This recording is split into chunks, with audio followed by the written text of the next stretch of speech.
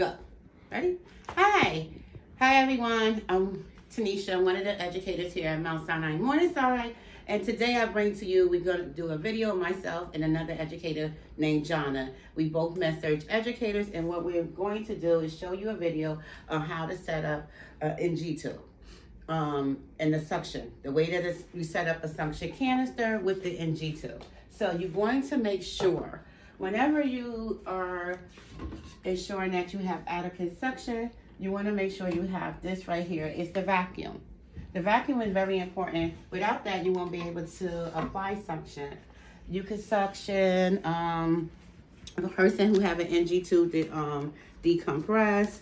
Different methods you might need depending on what you're trying to do. So you have your canister right here. I have the canister, making sure that the canister is here, and I'm gonna go step by step. You have the vacuum, you have the patient, you have ortho. So this is very important to know. This goes to the vacuum, this goes to the patient, and if this was an ortho patient and they needed to actually to suction secretions, this would go right here, and that would be the tube for here. So understanding the mechanism and what's on the canister. For the vacuum, you're going to need this. You find all of these products right here and right here. You can find this, except the regulator, because it's called the regulator. I'm sorry. You can find these equipment inside of the clean utility room. You're going to hook this right here. This right here, I'm short, so this goes to the vacuum. And you have to keep in mind, this right here goes to the patient, but I want to test it. Yes. Huh? This one right here? No. Right here. Okay, you see me? Sorry. Thank you. This right here goes to the patient. You see me turning and twisting. One moment. See the difference? I'm turning it on. It's regular, off, and intimate. So you see this? And that's how you know it. You have different levels here. You have low suction, medium, high, or max. Most of the times it'd be low suction. So this right here, I took this off, so that's why. So this goes right here for the patient. Remember of the settings.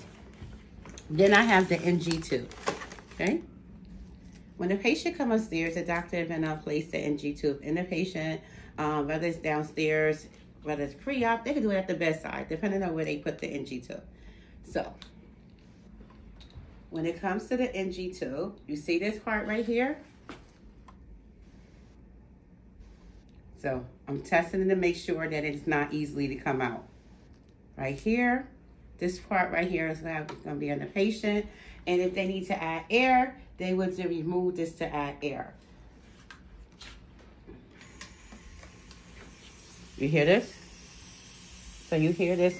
And that's the only, this is how we actually able to put the NG tube to suction.